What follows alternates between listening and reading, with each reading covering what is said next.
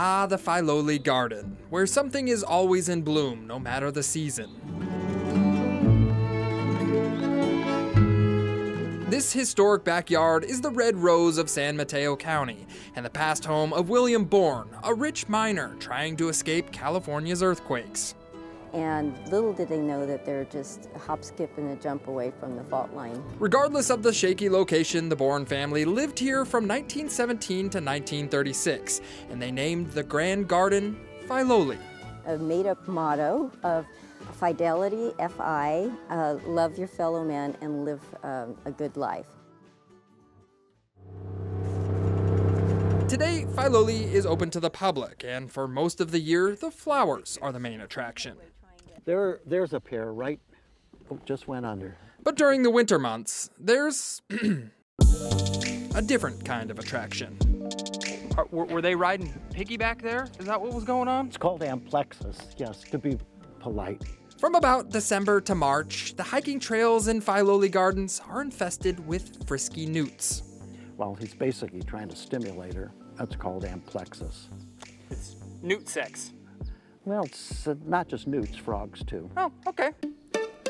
You may know them as salamanders, but biologist Paul Litch calls them by their scientific name. Pterica granulosa, the rough-skinned newt. Winter is Paul's favorite time of year because that's when he gets to ponder the age-old biological question that surrounds the newts. How would a newt this big find the pond 2 miles through this stuff? During the mating season, newts live in the water, but when they're not mating, they live somewhere in the woods. You don't find them.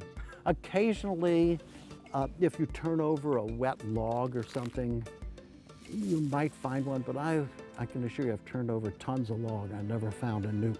Newts are very slow amphibians, and they only come out of the woods when it rains. But for some odd reason, the newts that live in the Filoli live in this pond year-round.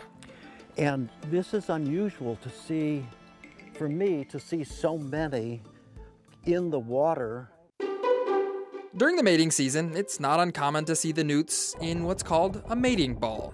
In the middle of this will be a female. It's often hard to know. You can't see her. She's covered with males. Eventually, the stronger male will woo the female, and she'll allow him to fertilize her eggs. Gotcha. During the mating season, newts are vulnerable to predators, but for good reasons. Most animals, including Paul, don't dare touch the newt. Because I don't want to stress them because it's the poisonous kind and they produce a lot of toxin on their skin. While newts are poisonous, they're only dangerous if ingested. So I guess what you're saying is like, don't eat these things, don't put them... Don't eat, don't kiss them, don't lick them, keep them out of your mouth. From the newt-infested waters of Filoli Historic Gardens, I'm John Bartell. Hope to see you on the back road.